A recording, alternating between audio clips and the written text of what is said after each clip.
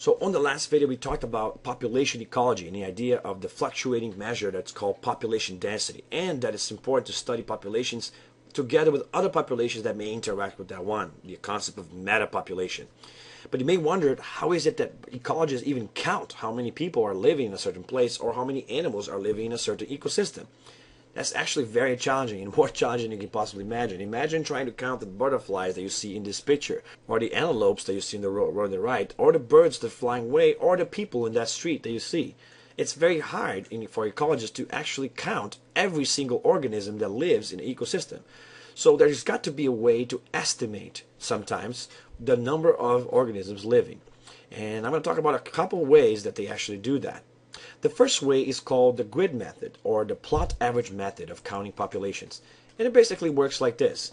You split the ecosystem in a grid, and you see that being done here on the soil, or you can also see the lady doing it over here, and in the macro scale you can see the guys doing it over here in the forest. So they will literally do this. So if you want to find out how many organisms are living, they will split the ecosystem in a grid. So look at the top left here, for example, and you see the grid that they did. So let's say that you have 29 grids, which they have over here. Now you randomly then are going to select some of these grids. You use a computer program or just get numbers out of the hat or something to actually select, let's say, 6 out of these grids. So you get this one, and you get that one, and you get this one, and you get that one, and this one. Now I didn't pick these. It was randomly selected for this case. So that means that these 6 grids were totally random, right? So now I'm going to go about and I'm going to count each of those grids, how many organisms are living in it. Now that's going to be a lot easier than counting the number of organisms living in the entire ecosystem. In fact, it would be very hard considering the fact that they will probably be moving around in most cases between one grid and the other, which will make it even more challenging for the thing to happen. But if you do this and you do it fast, you can probably get a good estimate for the number of organisms living in each one of the smaller grids that you did. So let's say that you actually did count that, and you found that there were about, let's say, 6 over here, and then on this one there were 4, on this one there were 8, this one had 4 again, this one had 5, and this one had 5. So now when you look at that, you will see that there were 10, 18, 26, and then 32 organisms living in this between the 6 grids that we counted. So the next step is then to get the average number of organisms living in the grid among the grids that you counted. So let's say if I had 32 organisms and I counted 6 grids, that means that on average 5.3 organisms will be found in each of the grids. Now once I have this average, I can then multiply it by the number of grids that I have. So in this case, I had 29 grids, right? So if I get 5.3 and multiply that by 29, I'll find out that on average, there's going to be 155 estimated number of people in this grid, or organisms in this grid. So what this is telling us then is there's an easier way to count the whole rather than counting the whole of it. You can just split the whole into pieces, count a few of the pieces that you randomly choose, get the average number of organisms among those pieces, and then multiply by the number of pieces that you have. And we're going to do a lab in class to show this, but when you do this, you basically get an estimate for the population. But there are limitations to this method, because what if the population was clumped? And we're going to talk about that in the next video. But if you have a number of people all gather around the same place over here, and everybody's clumped on that corner, chances are that if you randomly select the grids, you're going to think there's a lot less than there actually is, because all of these will be 0, and so you're going to think the population number is a lot smaller than it actually is. And it's not necessarily going to be that small. It may be just that they're all clumped in one corner, and that's going to be a limitation to using the grid method. So they also have to have another way of doing it.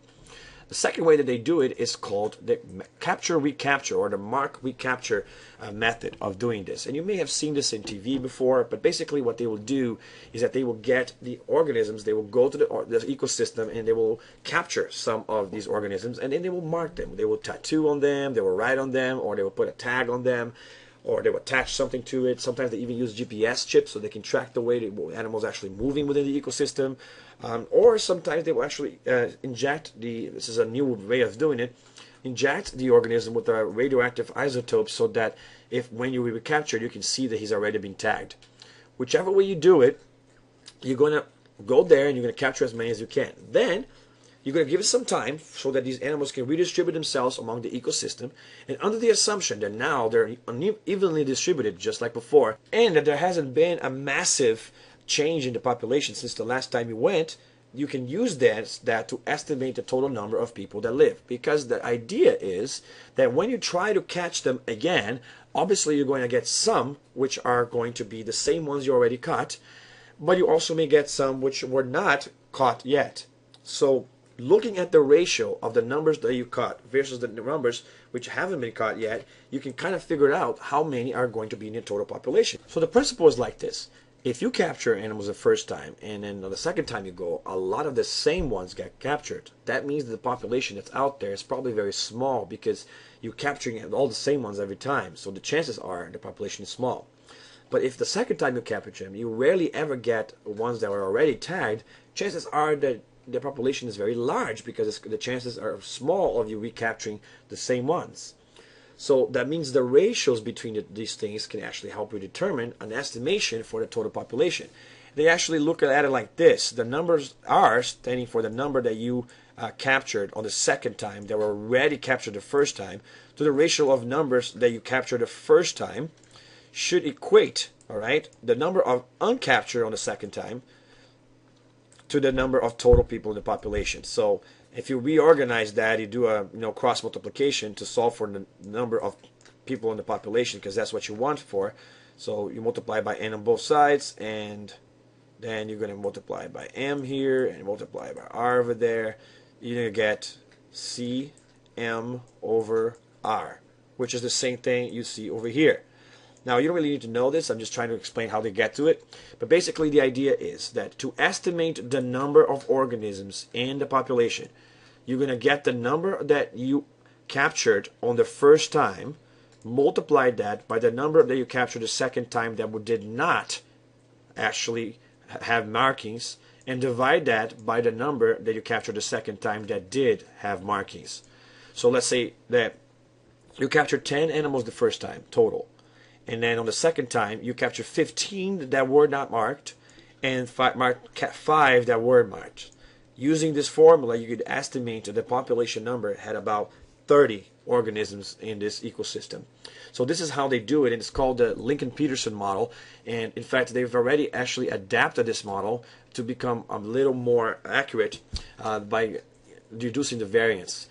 And that's called the Schnabel model, but you don't have to know all this detail. But what I try to understand here is that by capturing and recapturing organisms and looking at the ratios on both times, you can determine and make an estimation of how many organisms are in the population. So it's very interesting. And they'll also have a lab about this in our class so that we can learn about it, how it works. Now, the last thing they do to estimate the number of organisms in the population is look at the traces left by animals. Things like feces, like nests, and like markings from the animals.